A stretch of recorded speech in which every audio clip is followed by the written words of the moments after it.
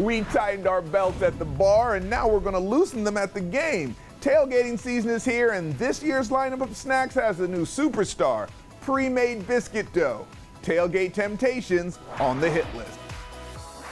It's time to tailgate, but this year we're swapping chips and dips for something peeps will flip for. Simple snacks using pre-made biscuit dough.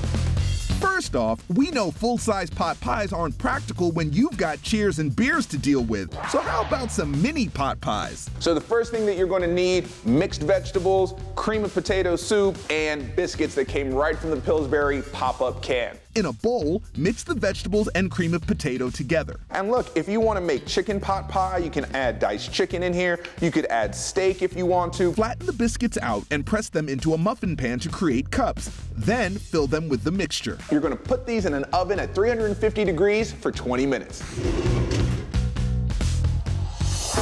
Next up, sriracha chicken pockets. It's game day, you need your protein and your carbs. Now, depending on how your taste buds are, you can make it as hot as you want. In a bowl, mix shredded mozzarella and cream cheese. In a separate dish, mix sriracha in with the chicken. And you can smell it, it smells nice and spicy. Again, flatten out the biscuits into 5-inch rounds and add a scoop of the cheese mixture and top it off with a scoop of chicken. Fold the dough over and pinch it closed. Then roll it into a ball and top it with melted butter and garlic powder. We're going to take our pan and put it in a 425-degree oven for 10 minutes.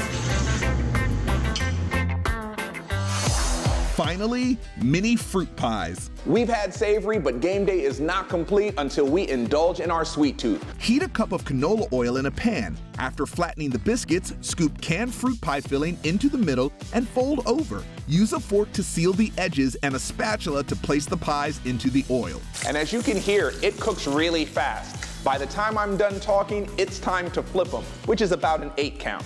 Fry on both sides for 8 seconds, then place them on a plate with paper towels to drain and top off with cinnamon. For the complete recipes, head to thelisttv.com.